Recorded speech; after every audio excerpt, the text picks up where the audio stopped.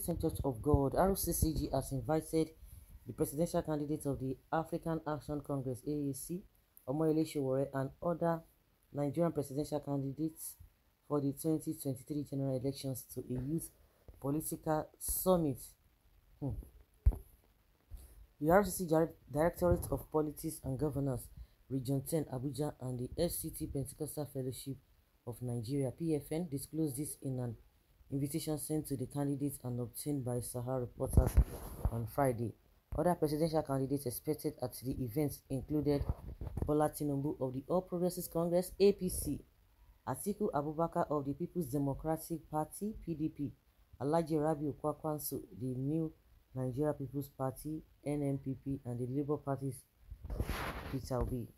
They were all expected to speak on building a Nigeria with youth as catalyst for industrial revolution.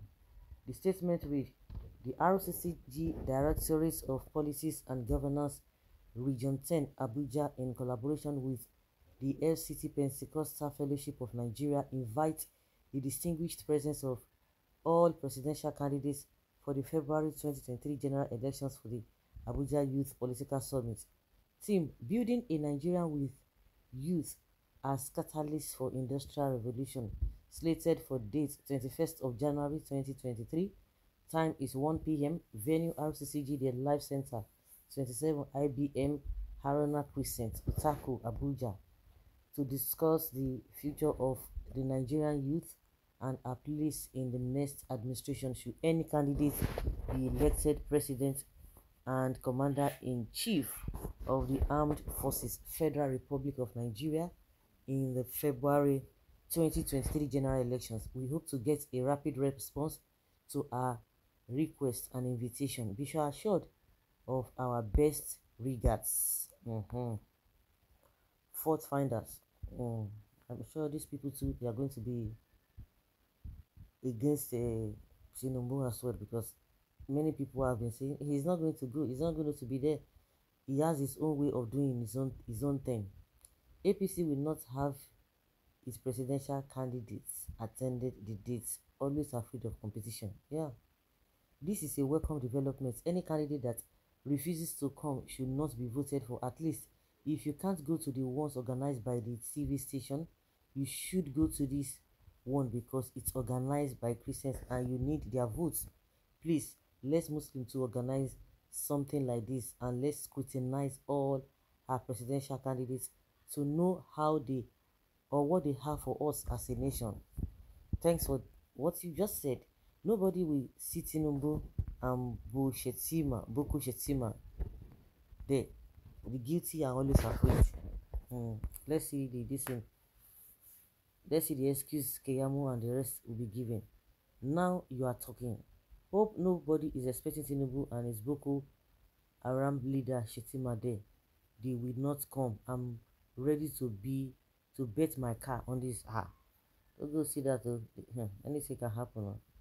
Please, what brand is the car and which year? It's important. It's important. It is the body that represents Christians in Nigeria. It has every right to do so because whoever becomes president will rule over Christians too. I hope the organizer will not rubbish the church with this program. RCCG is now political office. If Tinubu come, skills will show. With this move, I want Tinubu to sit on top of the one. I strongly believe Tinubu Jagaban will not be present. Whatever you do, he's not going to be there. He is fake. Only Obi Sowore and Atiku go show up. You won't make Tinubu go completely submit in political career for summit via uncountable gap. Keyamu and Femi Falekaude will send robots to represent Tinubu. If you like, write Peter Obi as number 20. That day, everybody I go clear. Whoever God has ordained can't be changed. Wow. I've never seen somebody who is afraid. What are you afraid of? Even this man, looks so executive article. At least he has attended two or three, what's it called, debates with other people, even if he does not attend all of course, we know that it's not all the invitation that you are going to be accepted. Because for you to say, kaka kakao, I have my way of doing things, it's not going to be the way you want it. I can't mingle with them. That is, you know, it's just implicating himself the more.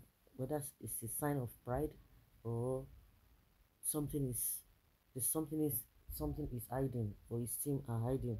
Of course, you can see even with what they have been organizing themselves, we could see through the reason why this man is not even confident to mingle with his other colleagues. We can see it is evidence. You can see. Just believe that he will go. He will disappoint the critics. He will disappoint because they always call anybody who is not aligning with their own thoughts is an enemy. So he's going to disappoint the enemies by going. Somebody who is trying to bet with his car. And somebody say, before we can say we want to bet with his car, we need to know the brand and the model of that car and the year.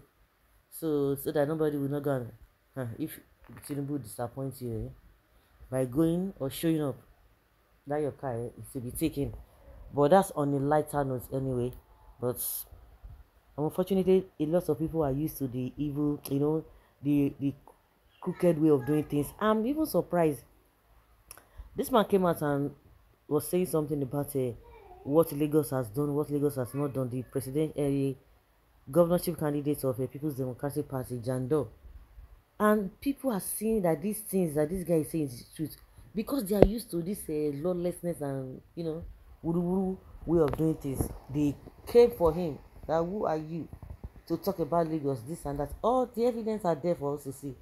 And some people will see their head the kolu. They tell us we talk about the what is it called, the fake statement. Tinubu was accusing Obi of a wrong statistic. He came out and told us the IGR that he moved from one point to another. He was telling us that, and the CBN record shows that it is not true. And the fact came out and said it, and they are telling us that we are the one bringing fake news. Somebody was saying that since 2014, and I asked, 2014, this channel was not even in existence since 2014. So why are you telling us that since 2014 that we've been talking about Tinubu that is not doing the right thing? You can see their kind of people. Nobody should even pity anybody. Anything you see for this country, you carry. Unfortunately, those who want the betterment of this country, they are crying every day, yearning every day, yearning for good governance. But some people who you are even thinking that they should be able to use their head, they are saying no because of lack of knowledge, lack of deep thinking. So guys, leave your comment down there below and let us have your take.